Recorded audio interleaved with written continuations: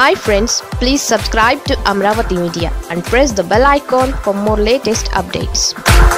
CM జగన్కు Delhi deputy CM అభినందనలు. ఆ కార్యక్రమం సూపర్. ఏపీ ప్రభుత్వం సంక్షేమ పథకాలు అమలు చేయడంలో దూసుకు వెళుతోంది.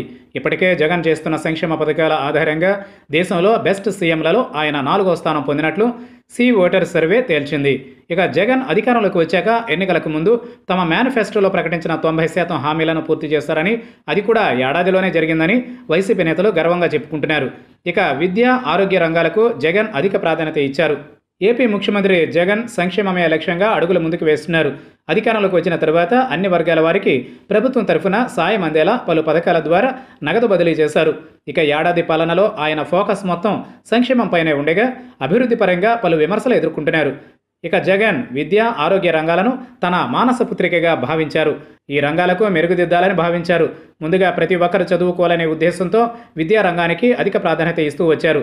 ఇందులో భాగంగానే ఇంగ్లీష్ మీడియం విద్యను ప్రవేశపెట్టాలని భావించినప్పటికీ హైకోర్టు అందుకు బ్రేకులు వేసింది.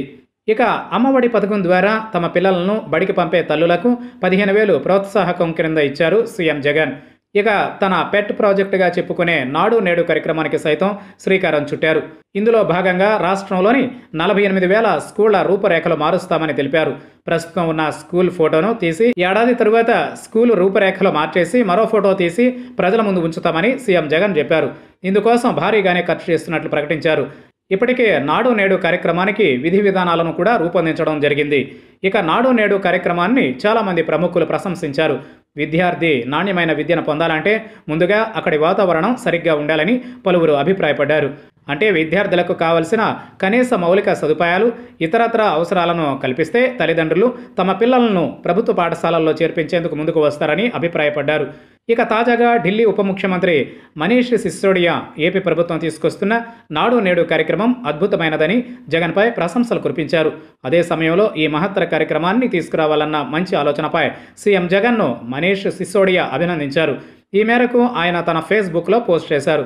ప్రస్తుతం స్కూల్ పరిస్థితిని బట్టి ఆ స్కూళ్లలో మార్పు చేసి విద్యార్థులకు మంచి వాతావరణం కల్పించడం నిజంగా అద్భుతమైన కార్యక్రమం అని సిసోడియా కొనియాడారు.